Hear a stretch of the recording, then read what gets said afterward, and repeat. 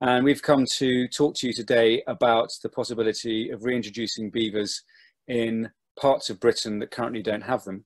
This talk, as you can see, is about transforming nature restoration and why we need beaver wetlands and how to live with them. Incidentally, we're not saying they should be everywhere. It's more that they should be part of our toolbox. An introduction to me: I'm an archaeologist originally, and in fact my first encounter was with beavers was excavating what became the Eton or Olympic rowing lake in 1994. I came across a beaver dam, a Bronze Age dam, whilst excavation, and have been in love with beavers ever since. We are a small charity that was set up in 2019, and we've been set up to not, as it sounds, be a single species charity, but to work across wetlands and river restoration with the beaver as I mentioned, a tool in our toolbox rather than a single way of solving problems. We are driven very passionately by the climate emergency and the ecological emergency. As I'm sure many of the people on the call, perhaps all of us, recognise we're running out of time, and it's a very difficult challenge that we face to be able to work within regulations and work within natural human timescales, but at the same time recognising there is an emergency and that there are things that we could be doing now that cost very little and don't require much management that could help us speed things up. We're firm believers in a catchment-based approach and a whole systems approach, and we work in collaboration and through networks. So we are small and we will stay small. We are very keen to work with existing techniques, so natural flood management, riparian planting, bunds that was mentioned originally in the first talk, but also I've emphasised the N here. Natural flood management without actual nature isn't necessarily all the way we could be going with natural flood management. So is there a way we could transition those leaky dams to be perhaps dams that are put in place by beavers and managed by beavers with our help? We have set up an international alliance called Beavers Without Borders to support communities, and we work with government to inform policies and to drive the national strategy with a partnership of NGOs. Our job is to convene stakeholders and to align the interests of farmers, riverkeepers, foresters, conservationists and so on. And we work practically in the field by supporting community nature restoration projects. We're looking at about 40 or so at the moment, and they are a combination of enclosures, but we hope very much to move much more to wild releases when policy changes, we hope, later this year. And we also do a lot of education and communications, more and more so. And our vision is that Britain's waterways and landscapes will see the normalising, and we put it in inverted commas, of beavers, and that we will rapidly re-establish beaver wetlands where they're appropriate. So what's the challenge? We know about the climate extinction emergency. We have a 25-year environment plan, but where are the teeth? What are we going to do in addition to current plans that we can actually speed things up? We have huge costs that you can see there. Our properties are at risk. Unfortunately, as we all know, we're underperforming as a nation compared to pretty much most other nations in the world. We rank 189th out of 218 for our state of nature. We're missing many of our environmental targets. Our soil is washing off to the sea. It's quite a depressing list here, I'm afraid to say. And the costs of things like soil degradation and floods are huge. We believe we can do quite a lot of that, but only if we work, as I say at the bottom there, the sustainable, we need to sustainably manage our land, but at the moment the things have been cut, funding has been cut and the amount of land is reduced. So we're somewhat up against it. Why beavers and why rivers? Well, there are 300,000 kilometres of rivers, and they cross borders, they cross mindsets, they cross communities, but only 14% of them are in good health. Many of them are in permanent drought. You look at chalk streams north of London, I think only 25% of current average rainfall and flow according to the Rivers Trust, and obviously action being a big issue, but there's also a lot of other issues that cause these things, not least climate change. And we see beavers as perhaps being a way of being a nature recovery network along with hedgerows and other ways. And after all, you can't plough a river. The environmental land management schemes that are being developed are ones that we completely back. The idea of rewarding ecological stewardship and measuring it and incentivising to bring in the flood budget and other things, and to change the way we farm along our rivers and creating buffers where beavers and other organisms can flourish. The EA themselves have said that there are very considerable financial benefits that could be done by restoring our rivers, and ultimately we believe we need all our community members, river keepers, water utilities, foresters, to work together. Beaver history for a long time. We co-evolved with a huge native beaver population across the Northern Hemisphere. There are about 600 million across the whole of the Northern Hemisphere. And it's fair to say, as an archaeologist, I would say our civilization emerged alongside and often in beaver wetlands. If you look at our structures that we've used over the years, many of the buildings replicate not just birds' nests and combining mud and sticks, but also beavers do that with their lodges and their dams. They perhaps, and other animals showed us how to coppice. They certainly showed us how to manage water. There's also lots of evidence. The River Parrett in the south, the Kennet, the Thames, and so on. Beavers have been around a long time and with human populations. However, they taste good. Their fur keeps us warm. Their castoreum, the secretion from a gland, is a wonderful form of pain relief because of willow bark they eat. And bizarrely, it smells nice. Beavers were hunted to extinction in Britain probably by around 1600, maybe a little bit later. And beavers actually funded our economy when we moved west as Western Europeans into North America. We expanded west through the Hudson Bay Company and others by selling beaver pelts. It was an extraordinary feat of economics and also nature degradation. So the irony is that beavers are in our historic place names, our family names, our art.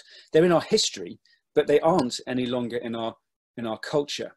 They're returning at rapid levels in Europe. And as you can see here, populations now heading up towards 1.25 million, when they were only down to about 1,000 not that long ago. In Britain, we're probably somewhere between 800 and 1,000, maybe a bit less. But tragically, you may have read only this week, 100 were killed in Scotland under government license. And a lot of that's probably, as we understand it, because of a lack of information and education awareness and a lack of support, not malicious behaviour, just people not really knowing what to do when they feel their crop is threatened.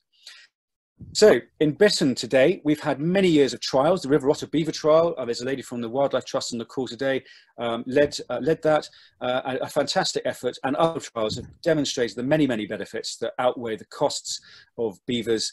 And there is a considerable body of evidence that expands across that Northern Hemisphere that I've just mentioned.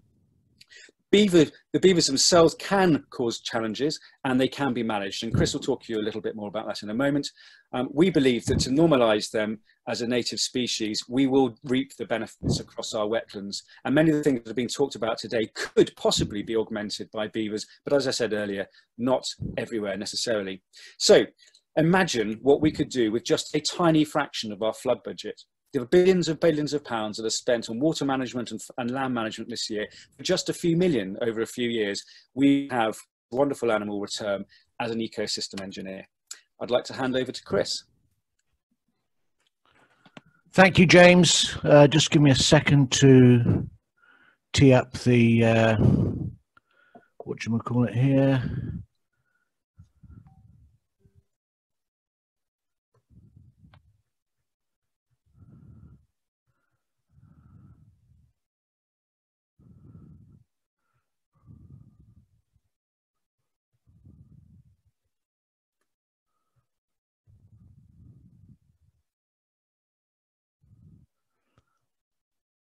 Okay,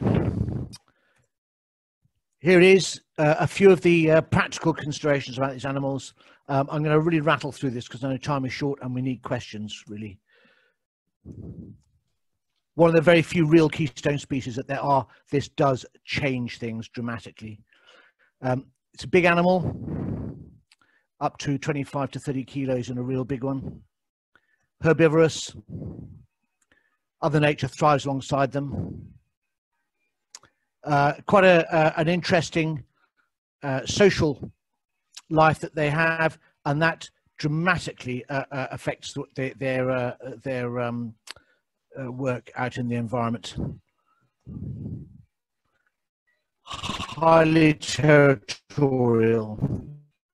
They will kill each other over territory, but we can use that to good effect. They're like us, they are very lazy. They don't want to do any work at all if they don't have to, apart from dig a burrow. So where they want to be really is, in your context, probably in the River Thames, somewhere down near Richmond. where they don't have to build a dam, they just have to burrow into a bank.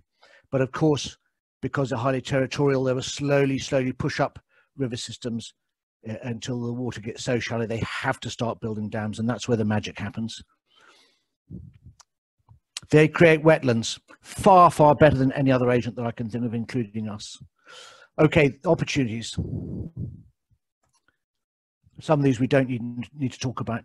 I saw a place in Germany 2 years ago where they actually cut the cost of flood management by 2/3 just because some beavers moved in above their little village.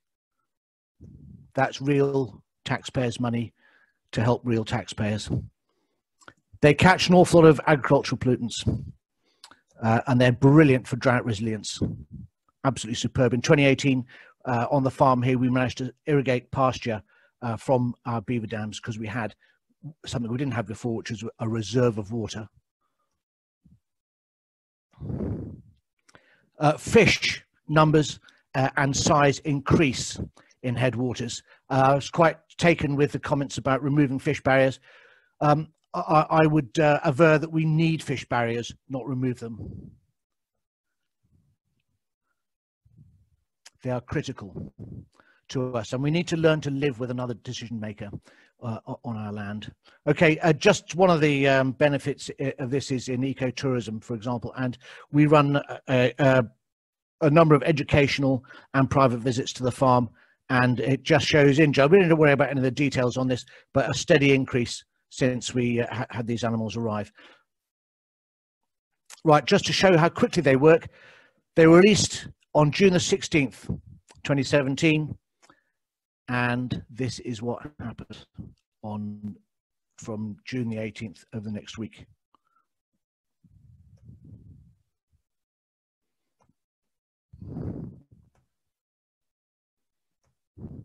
So within a week, they'd produced a creditable dam. What you can't see is there were 2 outflows on this pond, and they also dammed the other one in the same manner. So in an incredibly short space of time, they banked up several hundred cubic meters of water. So 3 years on, our little site, and it's tiny, this site's just over 5 acres, 200 meters of stream.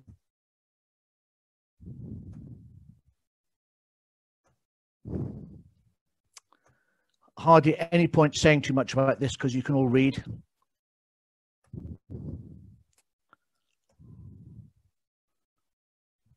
Critically, from the biodiversity point of view, they are attracting, or rather the landscape they're creating is attracting a whole bunch of new birds and mammals, and the new plants and insects and amphibians turning up as well. It is really exciting. Okay, just a quick gallop through some hydrographs. This is before the beavers arrived, and you can see a red line and a blue line. The red line is the water leaving the site, the blue line is the water entering the site. The peaks are virtually simultaneous, and the water leaving the site always higher than that entering, always. We had quite a dry summer when they were let go there, and we had 10 weeks without any significant rain. Then we had a decent Atlantic depression come through, and in 10 weeks they built 4 dams, and that is the result. An incredible drop in the flood peak and considerable attenuation of the flow. So in other words, what they're doing is creating or repairing, if you like, a water battery. Beforehand, the site could charge up really fast, but discharge just as slowly. Now, the site is acting as if the battery is being fixed.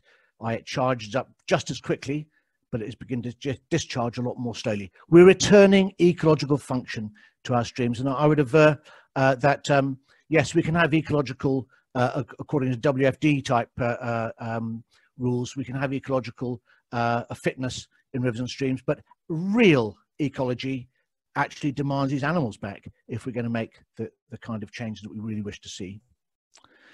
This couple of quick pictures. This was before the beavers arrived. And here was just before the COVID-19 shutdown, so 20th of March. Just check out my wetland. And this could happen anywhere. And I was really impressed with the some of the NFM work that was being displayed earlier. These guys will do it better, and they will do it in a way that is going to cost us actually very, very, very little. Challenges. We do get challenges, and we can't be sentimental about them. We can't brush over the challenges. They cut down trees. They regrow, and it is really easy to protect trees if we want to. So you could say that losing a tree to a beaver is a voluntary act by us. They create flooding, but if that flooding is in a helpful place, that can be incredibly useful to us. They can damage some crops too. We have proposed with the elms thing, but it doesn't have to be that. It could be lots of other ways of doing it. We should actually have, going forward, river margins or river buffers in place. We reckon 20 meters would just about cover it across the country. Why not? If they get too deep, or the dam spread too much, and it's a place where we can't tolerate that, it's really easy to control that spread of water by just introducing flow devices. Really easy to protect.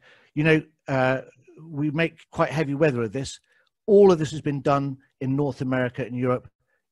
They're really basic, easy techniques. We could train people to do this in just 2 or 3 days. Very, very simple to do. They love things like carrots and spuds and maize. So we might have to protect with either the crops back away from the river, or using very simple electric fences. They'll damage flood banks for sure. So in the Tayside context, they've got some floodplain agriculture there, which is getting smacked by beavers burrowing to flood banks. That is preventable. 2 ways of doing it. One is just removing beavers from there, which is part of what the shooting is about, although that's, given the context of such a low population in the country, that seems wasteful in the extreme. But also, you can protect flood banks, as they have in Germany in the Danube floodplain, with steel mesh and so on let into flood banks. And I think that these points here are just about ready for James to go and carry on with. Thank you very much. Hi everybody. I'll just quickly get back onto the screen.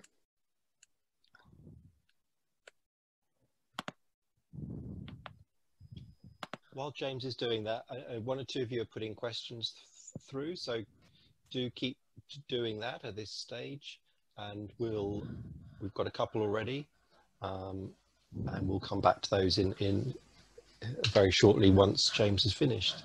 Great. Well, I'm just going to quickly wrap up. In the work that we're doing to support communities, we have started a regional programme in Cornwall, as you can see here. Chris convened a summit very recently, and this is actually during the lockdown. Sorry, we haven't got your slide up at the moment, the correct slide. Ah, it says I'm screen sharing. Maybe Chris. Yes, I'm sorry, beg your pardon. Here we go. Is that working now? I've got it.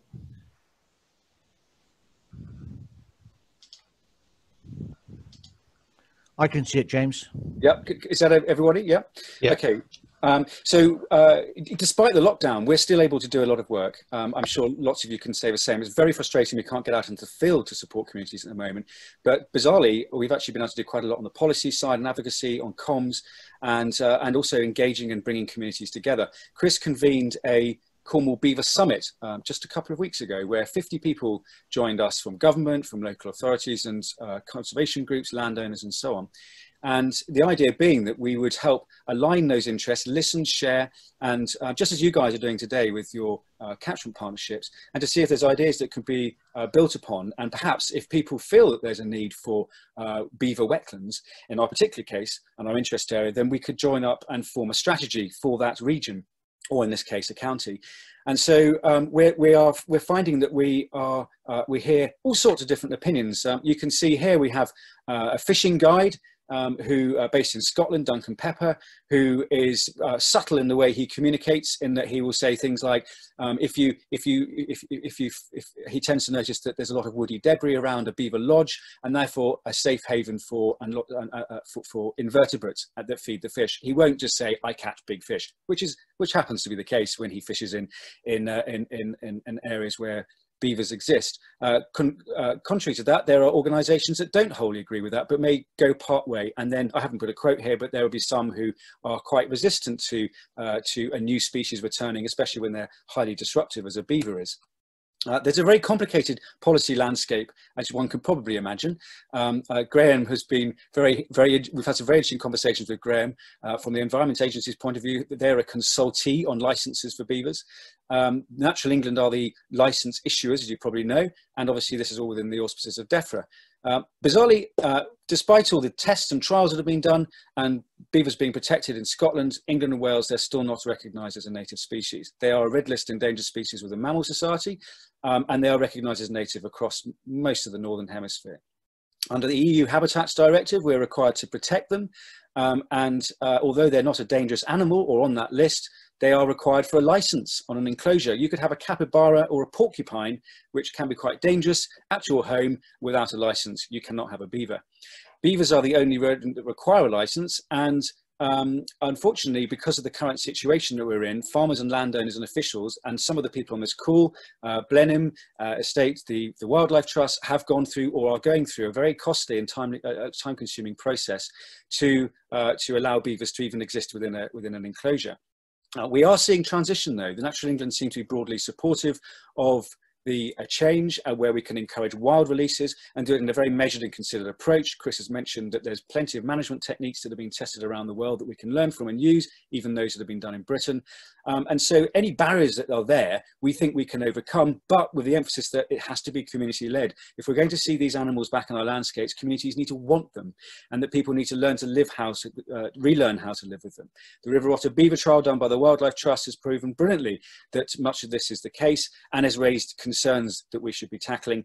And we can learn from places like Scotland on the legislation point of view. The lethal control licenses that are in existence now, we think is a sadness and unnecessary, because we can translocate even if beavers are just, causing considerable disruption in a place. So if we look in Bavaria in Germany, we see a 12 million population of people and a 23,000 population of beavers. They coexist.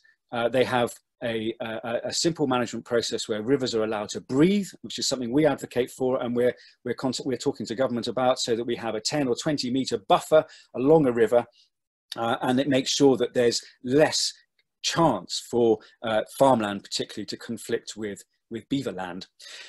There are plenty of management ways of dealing with things, and they have proven there that by having local support with a centralised governance system behind it all, it works. They have beaver consultants supporting the local regions too.